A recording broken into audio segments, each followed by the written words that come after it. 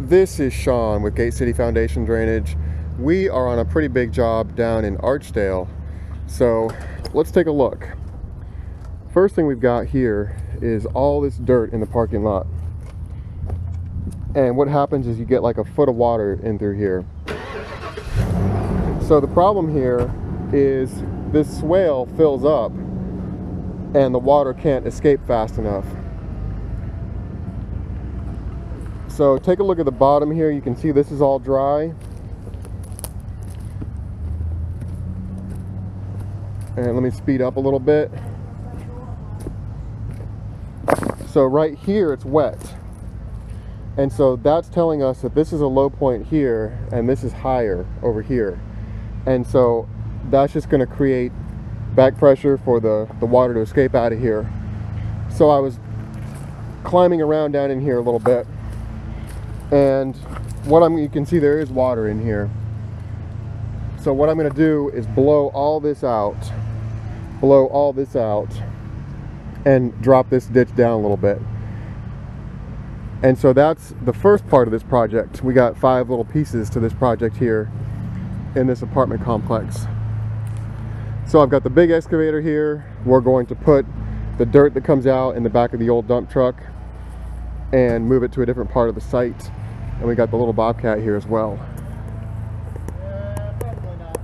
I was talking to one of the residents out here while we were working, and they were kind enough to send me this footage of them out playing in the puddle during the last big rain.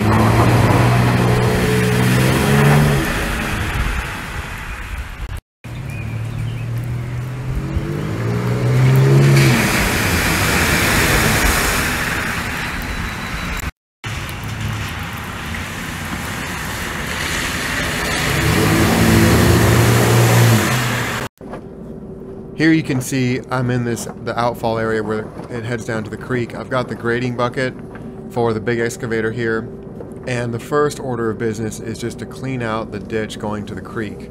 And some of these riprap rocks I want to save, so I'm just piling them over here off to the side to be used later.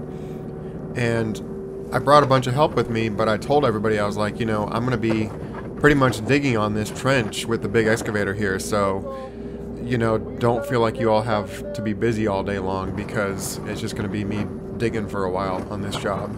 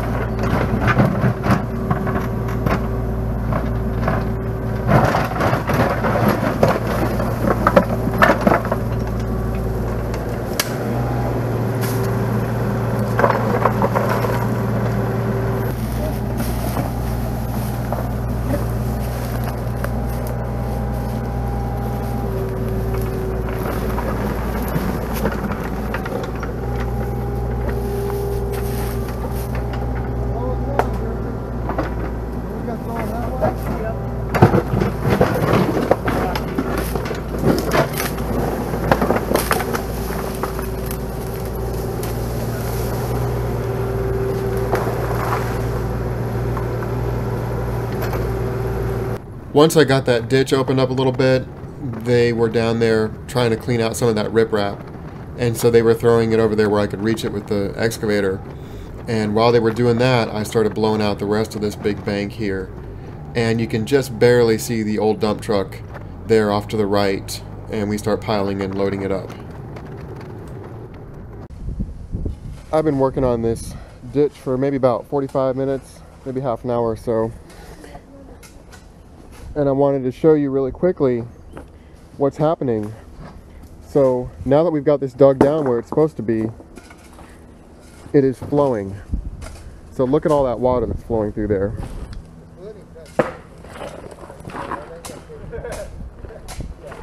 And the guys are over in here working on it too, making sure it's gonna reach the creek.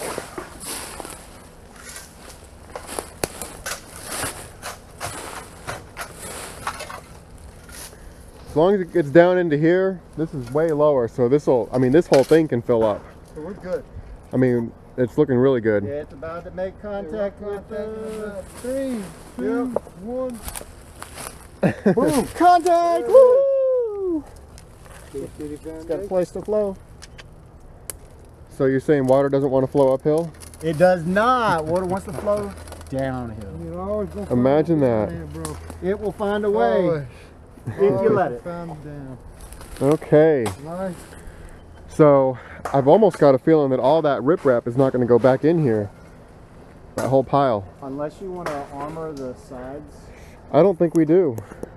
Okay. As you just saw, looking at that creek, we did not put any riprap back in there because that would have just interfered with the flow.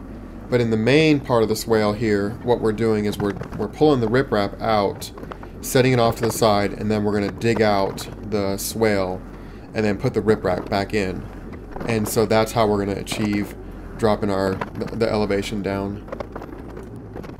Now that we've got the riprap out of the way, I'm going in for the dirt. So I'm digging this dirt out, loading it in the back of the dump truck, and then we're going to move that to a different place on the same site.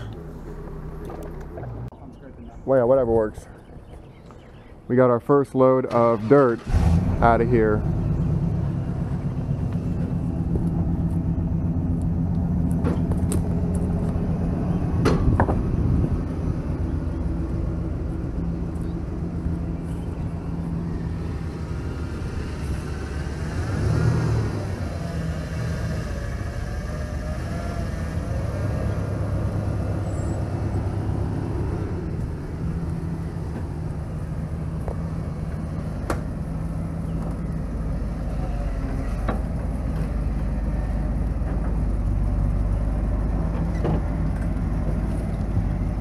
Oh yeah. Although it was not part of the job, since we had the mini skid here, we went ahead and got all this dirt and muck cleaned up from the parking lot while we were here.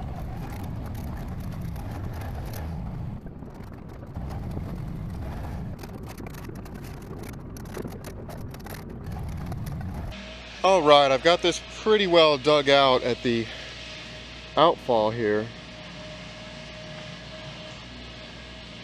So I think what I want to do now, the problem here is we have to separate out the riprap from the dirt. So I think I'm going to bring the excavator over here, pull the riprap back this way, and then get the dump truck back in here and try to dig out the dirt, and then hopefully I can pull the riprap back in.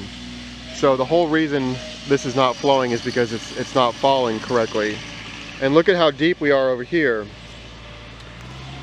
Now, my fixed point here was pretty much the level of the creek. So the creek is quite a bit lower over here. And so we just dug all this out of here. We've also got this culvert. We got to get this all uncovered again. But look at the fall we've got now. So now all we need to do is link this, the height of this, over to our inlet over there. And that's going to make this thing flow really well. It's already flowing. Look at this.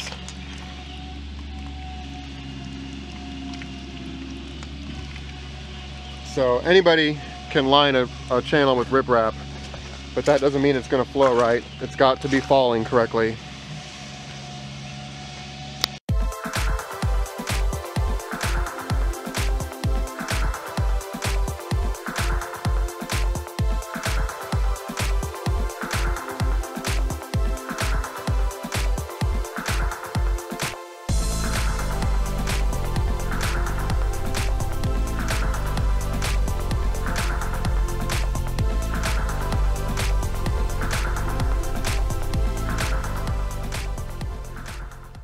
wanted to show you really quickly. There's a crayfish living in here. Maybe we should take him down there. And if I was out here doing a wetland survey and I sampled a crayfish, the state of North Carolina would consider this a permanent stream. So I don't necessarily agree with that, but this was definitely holding a lot of water through here.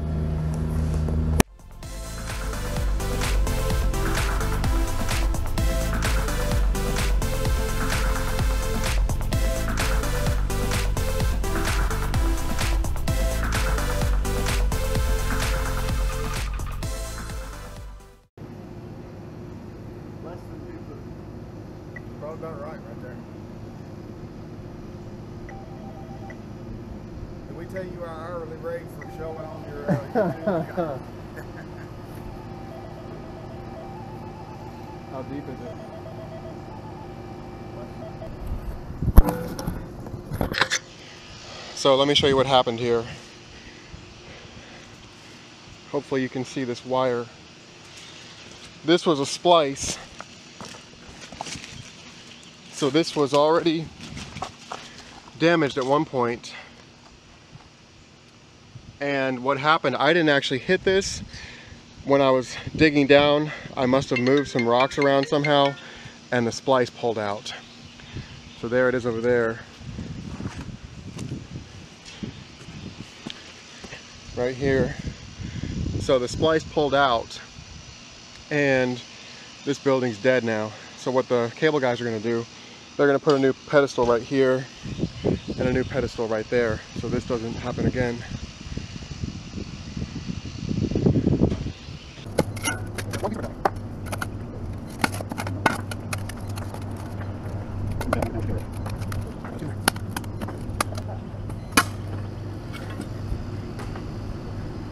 This digging is hard work. Where's the excavator? Alright, we just got this main wire exposed on this side. So they're going to put a pedestal right there and a pedestal right here. And somebody's on his way from the shop with a piece of conduit. We're going to lay the conduit in there and they're going to get a temporary going to get everybody back up and running so we can finish digging. That little wire right there is dead now. We can dig it all up and put the conduit in, cover the conduit back up, and we'll be in good shape.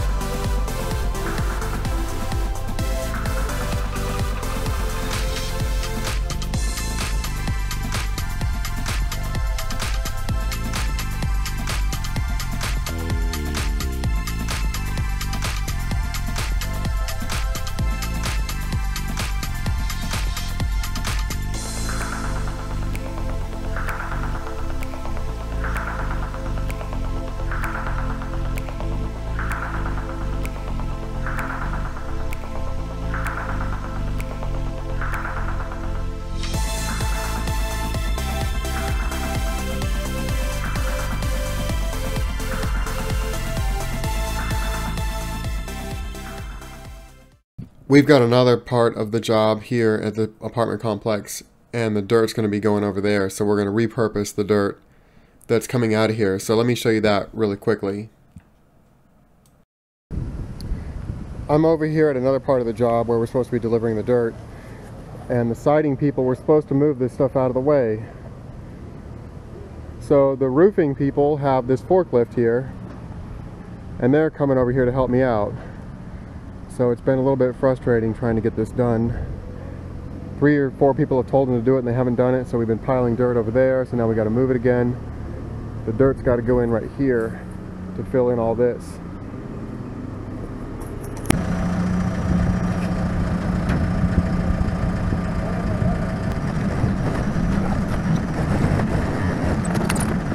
Go.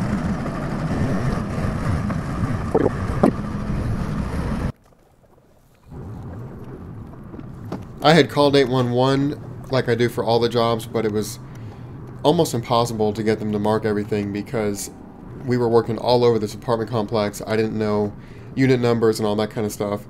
And so whenever Spectrum showed up and I realized that I had broken a line, I said, you know, what do you guys need me to do? What do you need me to dig? That kind of thing. And so just a willingness to help out if you do break a line goes a long, long way. And when they decided they wanted to put this conduit in, the fact that they could get me to dig it, they were super happy about that. And so we offered to dig the trench for the conduit. They brought in the conduit, did the splices, and everybody was back up and running in no time.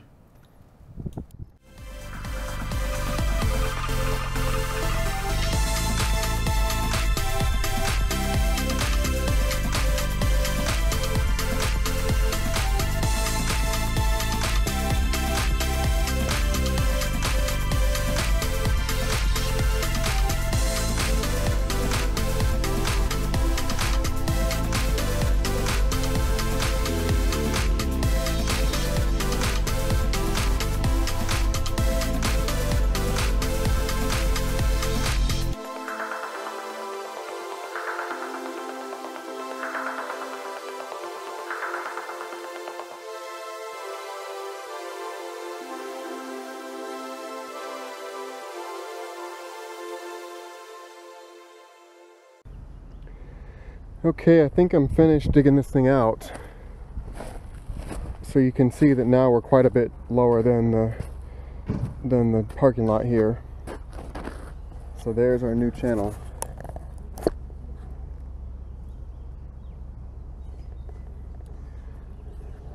And I don't think I want to put a bunch of riprap in here to slow the water back down. I think I want to haul a lot of this riprap out of here. So that was a little bit different than what I had planned to do, but after looking at this and thinking about it for a minute, I just don't think I want to just pile a bunch of riprap back in here. I want to keep this channel open. So we also have power over here. This is power going from one building to the next. And I talked to the property manager. He said it's that little box right there, and it's the outdoor lighting. So this doesn't really want to go down too much.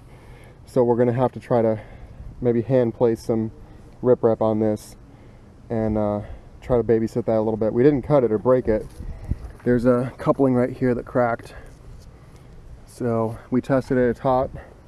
Luckily we didn't break it. Jeremy and Ronald are getting that conduit in that the cable people left for us, so that'll be done. They were really happy about that.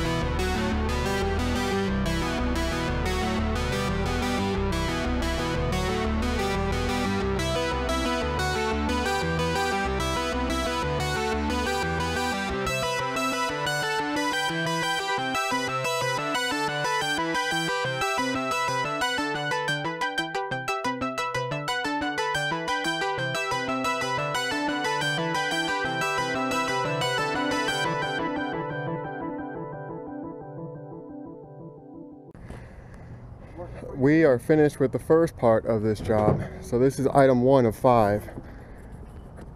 So here's our new swale. We had 5 dump trucks of dirt and mud and muck that came out of here. And so we dug it down quite a bit and put the riprap back in there.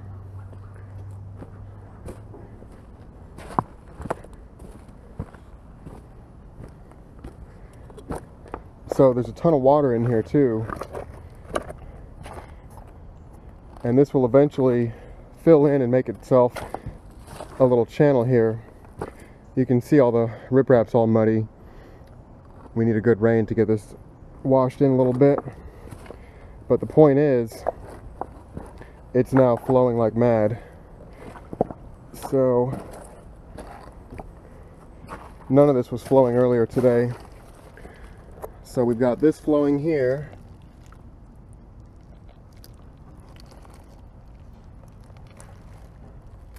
And Jeremy dug this culvert all out, and he said there was a massive river that came out of it. And so we didn't catch it on film though, but you can see where it blew all this debris out. And so this was part of the deal. In my quote, I said I was going to dig this all out and get this flowing correctly as well. So the guys dug this out by hand pretty much. Now you have water flowing through here. And the riprap just couldn't go back in here because it would have done the same thing it did before. So just throwing riprap in a channel is not calling it a drainage solution. So now this thing is actually running where it should be. A bunch of the extra riprap ended up here on this, trying to armor this a little bit. Really just trying to put it somewhere. And then the dump truck had a load of riprap that went back. So we will be back here, and then of course we got our temporary line, or the cable guys got their temporary line, and we got the conduit in here. So we had called 811, but we were out here a little bit early, and we didn't cut the line, but we bumped the line, and that was enough to pull it out of the splice. So anytime you hit a cable like that, when the cable guys come out here to fix it, make sure you help out. So I was here asking them what they needed, if I could do anything. The supervisor was like, you've been out here helping us, so I'm not going to worry about this. He said, you're gonna dig this conduit in here for us. It's going to save us a ton of work, ton of trouble. So he said, you know, no worries about that. So if you do hit a utility, stick around, try to be super helpful. Don't be a jerk about it, and usually they're pretty cool about it. So luckily he didn't charge us, and we tried to do a good job getting that conduit in. So he's going to put a pedestal here and a pedestal here, and then the conduit will be underneath the channel here. So we'll be back tomorrow for item number 2. I'm back out here. It's been a few weeks and it's finally raining, so check out what the culvert's doing. The culvert's taking water like it's supposed to, and there's no standing water like there was before, and this guy's taking water like it's supposed to.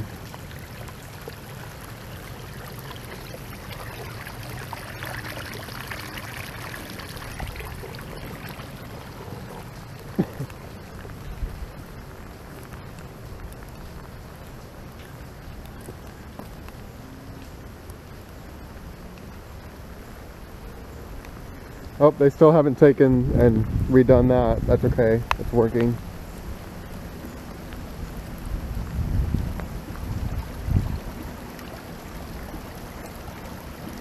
Okay, well that's good news. That's good. That one's fixed.